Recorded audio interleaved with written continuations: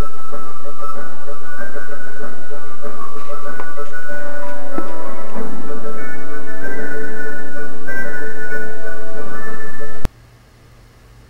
guys, welcome back to Falcons RC, the home of the scale foamy jets. And today we're going to start the building of our SR-71. Here we have it.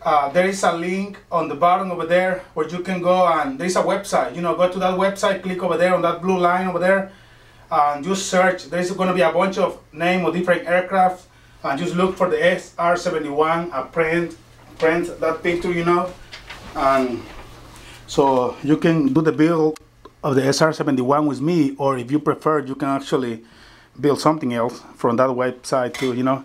Okay, the first thing we're going to do to scale this piece of paper up is mark all the main lines on the fuselage. Actually, we're just going to be worried about half of the fuselage right here, you know, about half of it.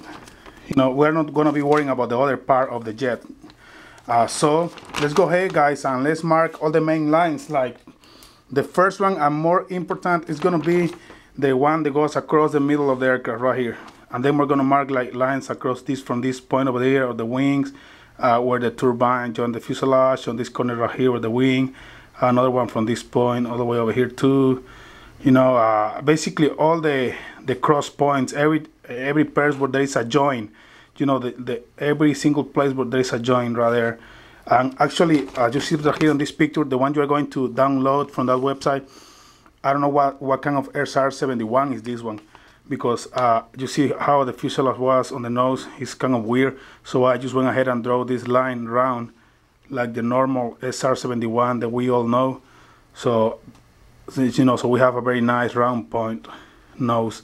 So let's go ahead and do it, guys. It's going to be actually a semi-scale, the one we're going to build. So it's not going to be a fully just 2D view, but it's not going to be a fully scale either. It's actually, I'm hoping it's going to be a nice looking jet anyway. What you are going to need, I recommend you to have a clear ruler, a small ruler, preferable if you can have one of these. You see this thing, very nice and flexible. You can get these things at Hobby Lobby, I think, or Lowe's. No, not Lowe's, just Hobby Lobby or Michael's. You see how flexible these things are. So get you something like this.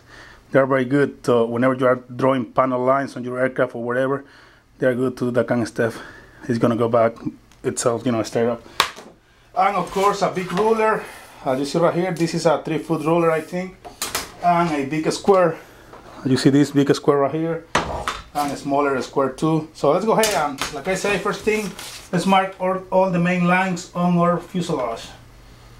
We're just going to do it on half of the fuselage. There is the half that we're going to be worried, you know, the half that we're going to be working on. The other half, we're not going to be worried about the other half. So I'm going to mark them, and then I'm going to show it to you so you can see what I got.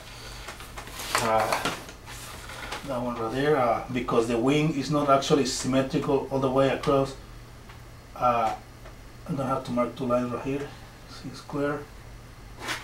This point right here. Tip of the wing right here. Right here. Now let's get one on the very back of the jet too. This is probably going to be very useful to get the length of the rest of the pieces. That one right there. And I'll just go ahead and mark this line right here. On this case, this one right here. Let's finish up this fuselage. Looks like it's pretty straight up, so I'll finish it up all the way over there, and let's mark a square line on the nose too. This right here. I think that's probably gonna be all we're going to be needing. It's actually pretty simple. Oh, the one for the vertical stabilizer, guys. This one right here is 2 centimeters right there, so we're going to give it 2 on the back, and we're going to mark the line right here, vertical stab. Let's see if we join the same one with the, yeah, goes perfectly centered with the turbine too. So basically I think there's going to be, oh, this one right here. It's actually a very easy jet. guys. It's not going to be very complicated to build it at all. It's not too many lines to scale up. So okay guys, here we got it. You see right there, we got the main line across, and then another lines right there on the main joints, like on this corner right here, on this corner right here. I just went ahead and draw this line all the way across. Basically that's it guys. We're just ready to scale up. Now on this case, the first thing you have to do is figure out how big you want your jet to be, you know. So if you want your airplane to be something like the F-15 that I have over there, that one is about 36 inches long. Let me check. It's actually, yeah, it's about 40 inches long. You know, you know, you start to figure out. Let me show you something here. This jet right here, this piece of paper actually. So I'm going to show you how to do this. It gets a little bit off whenever you zoom in too much. Okay, this jet right here, the length of it is 6 inches and 3/8. Just grab your calculator. Let's say this is 6 inches and 3/8. 6 inches and 3/8. Let's say you want your airplane to be somewhere around 60, I don't know, 36 inches long. Let's say 6 inches and 3/8 by 6 times. That'll give us 38 inches and 1/4. Now the wingspan is actually, the wingspan is 3 inches and 5/8. So 3 inches and 5/8, 6 times, that will give us 21 inches and 3/4. I think I actually like that size, you know. I think I'm gonna stick with it. 21 inches and 3/4. It's actually, I think it's gonna be very practical too, you know, because in that way we won't have to be joining any sheets of foam, because that foam right there is 2 foot wide by 4 foot of length. So I can actually fit the whole jet on one sheet of foam.